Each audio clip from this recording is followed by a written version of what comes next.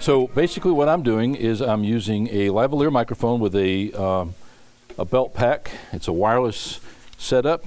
The receiver is coming over here to our workstation, and it's hooked up to the M-Audio, which is an audio interface, which changes analog to digital. All right, so bottom line is that to start with, we're going to go ahead and try to get the studio into operating condition. Okay, so for this headshot session, we'll just use this existing white background. We can get some of the dust and trash off of it.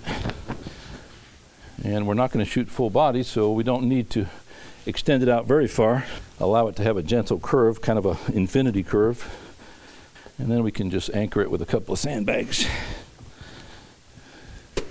All right, we're going to go ahead and set up our composition. In this case, we're going to figure on having our subject on a stool, and we're going to try to make as much separation as possible from the subject to the background. And then we're probably going to want to blow that white background out. And by that, I mean we're going to put lots of light on the background. And we're going to probably use either a large umbrella or a softbox for a main light. All right, so this looks pretty close to what I'm going to want. I'm going to go ahead and put at least a first sandbag on each stand, just so I don't have to worry about them once I put the light on.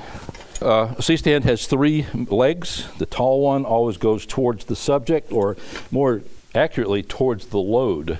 So if you're going to use a big umbrella, like the one we're going to be using on this side, remember to realize that your load is actually going to be away from the subject, because we're going to be reflecting into that umbrella. In this case, I'm using a 400-watt studio strobe for my main light, which is going to be a reflective umbrella. You want to make sure that this handle turns righty-tighty and in the direction of the load, which is to the right. And then we'll use a couple of 300-watt studio strobes to light our backdrop. We're going to go for a blown-out white look. All right, once you get your lights pretty much where they want to go, you can start running your electrical. When you make up your lights, when you get your power attached, make sure all of your connectors and everything are up underneath your stands. All right, so I'm going to arbitrarily pick channel 1 for my lights. All right, I'm going to shoot with a 70 to 200 zoom lens.